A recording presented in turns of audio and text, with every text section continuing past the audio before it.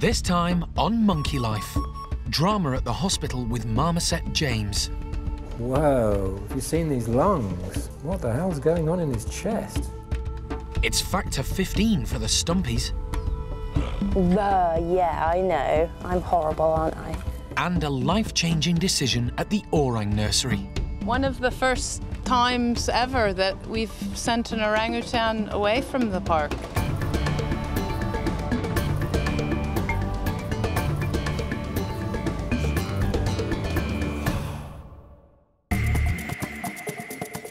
Monkey World, tucked deep in the English countryside, is the largest sanctuary of its kind on the planet. The team, led by Dr. Alison Cronin, rescue and rehabilitate abused and unwanted primates from all over the world. She's up and alert and she looks brilliant, so fantastic job done by everybody. The park provides a home for more than 240 monkeys and apes, and the aim is to give them as natural a life as possible.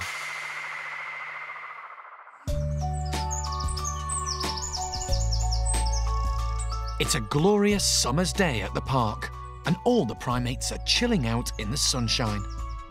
Except for the nursery orangs, who are waiting indoors while James prepares a special summer delight for everyone. Most of the orangutans in the nursery are under 8 years old. They'll stay here until they mature, but one day they will all move on to join an adult group. Until then, life is undemanding, without too much pressure from grown-ups. Just got some coloured balls filled up with different various fruit juices and stuff, and we've put that in the freezer overnight so it's nice and frozen, just to give them a bit of enrichment, because the weather for once this year is actually really, really nice weather. It's supposed to be really hot today, so they should enjoy a bit of refreshment from these first thing this morning. The iced balls are being hung up all around the enclosure, just to give all the group a sporting chance to get their own. Better still, big girl O'Sheen is being kept back for a while.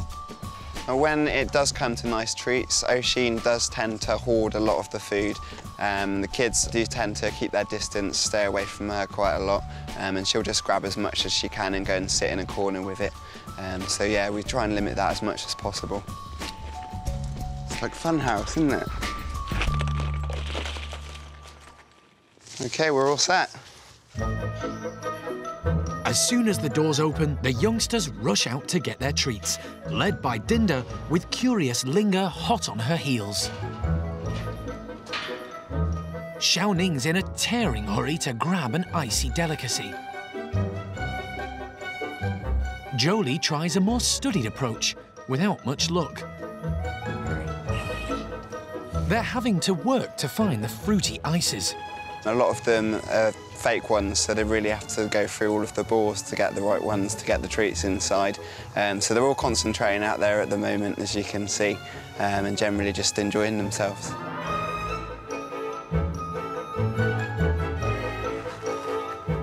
Jolie's finally bagged herself a treat.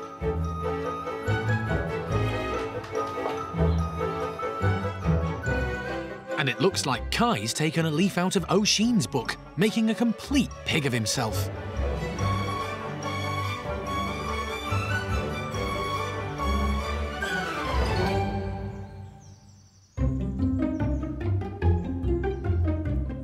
Finally, O'Sheen makes an entrance with her sidekick Sylvester. And they soon make up for lost time. Sylvester's not going to be fooled by the duds. And when O'Sheen grabs a strawberry flavour, she's in seventh heaven. When Kai first moved into the nursery earlier this year, O'Sheen was very wary of him. But since then, they've become the best of pals. Kai's brought O'Sheen out of her shell completely since he arrived in the nursery. They just spend quite a lot of the days playing together now. With her newfound confidence and trimmer figure, she's even trying a few acrobatics. We're seeing O'Sheen actually hanging upside down by her feet, and those play sessions will continue to lose that weight off of her, so he's done immensely well for O'Sheen.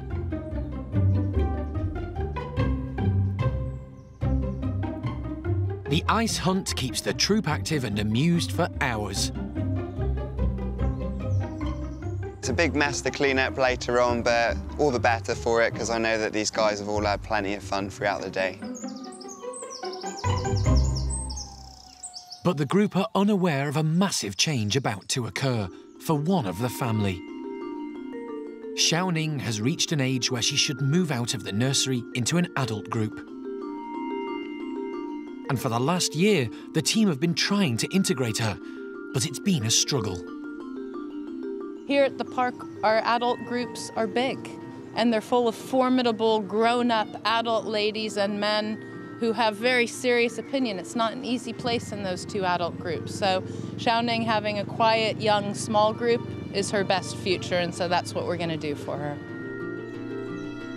As part of the European Endangered Species breeding program, Xiaoning is moving to a new centre in Rostock, Germany, where they have a young male orang waiting for a mate. But it'll be a big step for her and a huge wrench for the team. One of the first times ever that we've sent an orangutan away from the park, and we've actually found a really good home for Xiaoning in a place that can offer more than we can at present. So that's a very young and small group of her own. So she'll be with a young male her own age and with one other female her own age, and that's it. Since she was born at the park 9 years ago, Xiaoning's endeared herself to everyone who knows her, and it'll be hard to say goodbye. I'm going to be really, really sad to lose Xiaoning. I mean, she is a real personality and a great character in this group, and worked with her for quite a few years now. But all the same, she'll be a lot happier when she does finally meet the other guys over in Germany. It is sort of like the kid leaving home for the first time. It's really sad and emotional, but I'm sort of excited and pleased for her because I think she's going to have a really good opportunity.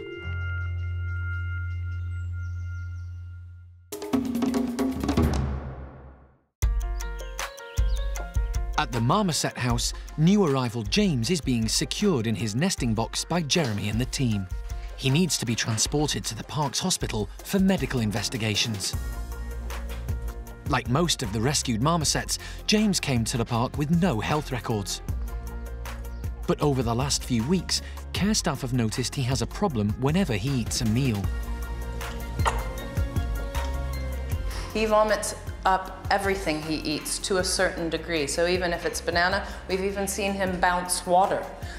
So he'll be eating happily, very well, feeling good in himself, eating, and then up comes regurgitated food, which he often eats back down again and continues on. They need to find out what's causing the trouble. Is there a blockage somewhere down his esophagus where the food sort of hits and then comes back up? Is it a behavioral thing that he's always sort of regurgitated his food? Doesn't really look like that to me, but basically, we don't know. Today, specialist wildlife vet John Lewis is at the park to try and get some answers. We just need to eliminate certain things. We'll x-ray him, and we'll run a blood profile, and I'll have a look with a small modified endoscope into his stomach. So there's always the possibility he's got a lump stuck in his stomach, in which case we'll try and remove it. It's a straightforward procedure, but James will need an anaesthetic, and that's a risk for all primates. With male common marmosets weighing less than 500 grams, any operation is even more difficult. We're going to give him an injectable anaesthetic so that he doesn't need to be connected to the gas. We'll have the gas ready just in case, and see how far we get. It's going to be a fiddle.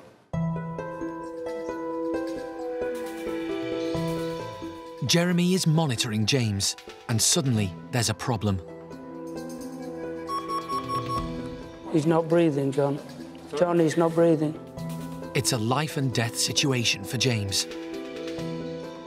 John can hear a heartbeat, but James is not breathing for himself. John begins gentle chest compressions. They must be hard enough to get air into his lungs, but with such a tiny primate, he could easily break the ribs. Right now, it's just very stressful and terrifying because we've gone to extra lengths to try and sort out James and his welfare, and you know, he's actually sorted out with Max now, and now we've got serious problems. And I hope we're going to be able to A, solve his medical condition, because he clearly has something the matter, and B, that he's even going to make it through this procedure right now, because quite frankly, it's a bit ropey.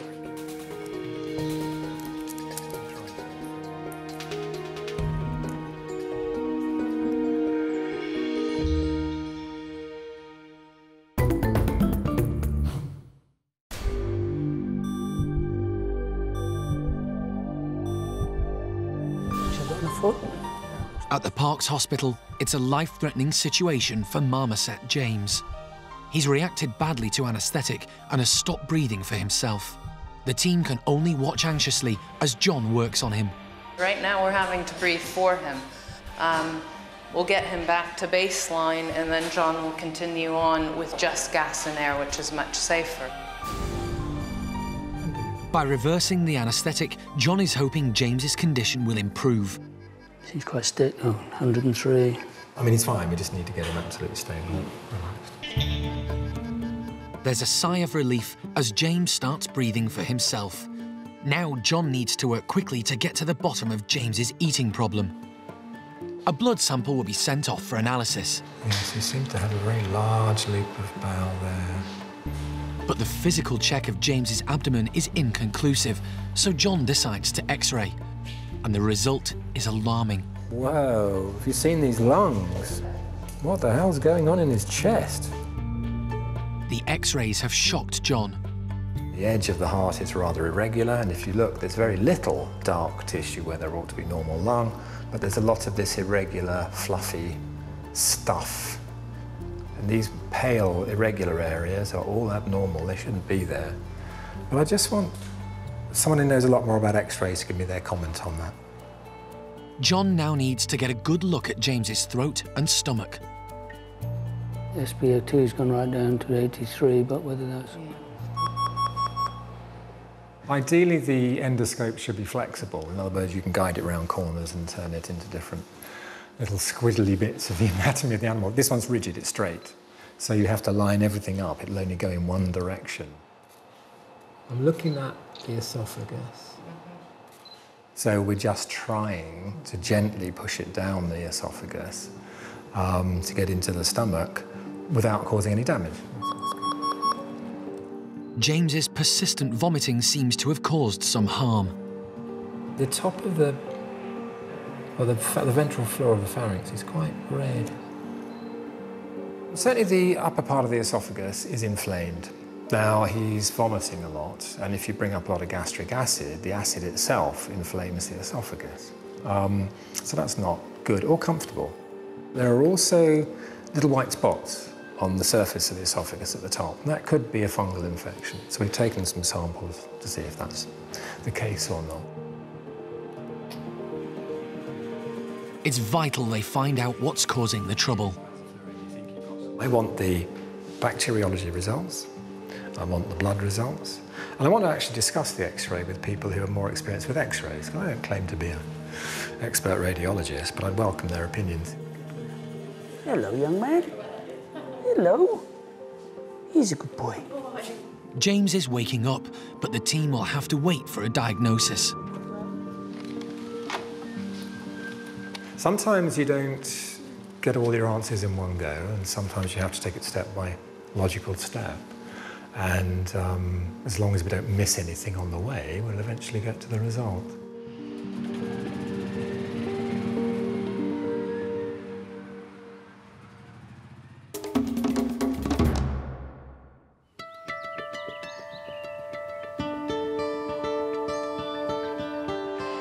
At the Stumpy House, care staff are preparing the way for a special scatter feed for the park's stump-tailed macaques. We've got lots of browse here and it's all got like lots of nice buds and stuff on the end of it. So hopefully this will give them a little bit of enrichment so that they can chew on the end of it and have fun foraging through it as well.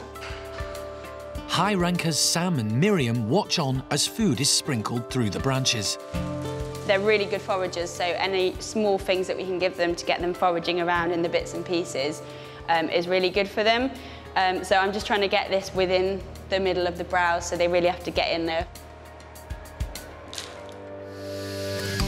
In the wild, stump-tailed macaques are primarily fruit eaters, although they do also feed on seeds, leaves and roots.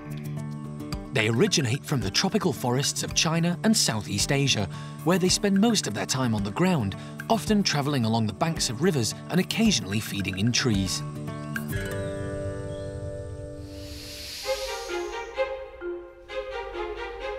Miriam is first off the mark for the scatter feed today, with dominant male Sam close behind her. You normally see them like shoving food in really, really fast. They're not eating all this food at that speed.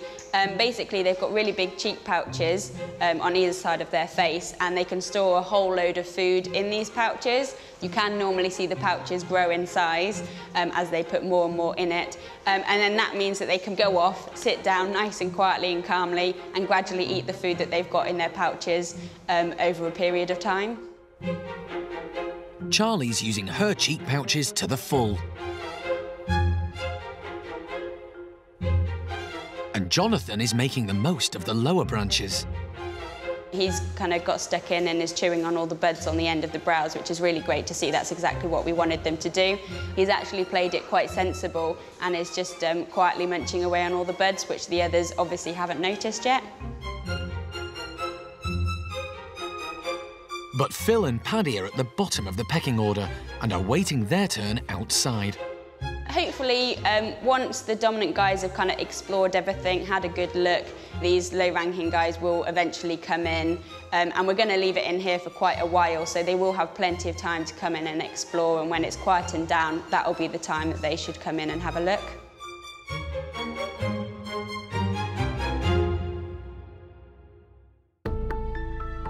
All the park's stumpies were rescued from British laboratories.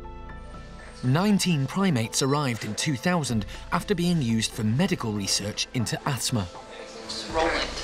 I roll it. And in 2010, 10 more came from a lab in Scotland, where the oldest had been living for 20 years. Some had been kept alone in small cages, with little chance to move around freely, so they were grossly overweight and many had mobility problems. Many of their coats were in poor condition, with bald patches on some of them that still haven't regrown. And that's a real problem now they're able to sit outside in the sunshine. Jonathan, Paddy! Look, do you want some grapes? Hannah's keen to get them close to the fence, but not just for the food. Paddy's coming over, so fingers crossed. Good boy. She's not spraying the stumpies to cool them down. We put suntan lotion on them because the lower-ranking guys, especially Phil, Paddy and Jonathan, have got bald patches on them. With the sun being so hot and very bright today, there is a real possibility that they could get burnt, and we really don't want that. Sunburn's horrible when you have it. It's really uncomfortable, and they're grumpy enough already, to be honest. They don't need any more reasons to be any more bad-tempered. But Paddy doesn't always know what's good for him.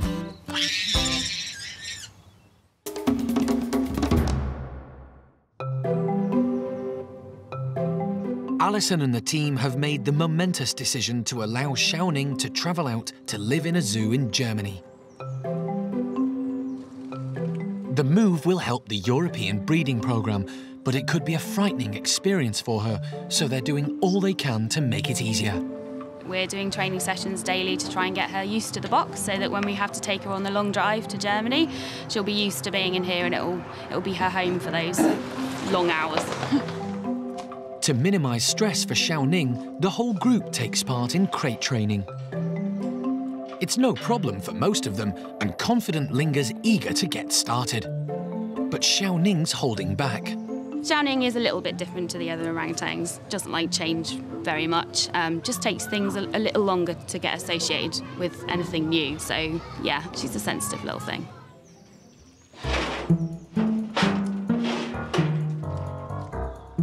Whilst Kai, Linga and Jolie go straight into the crate, Xiaoning heads off up the tunnel in the opposite direction.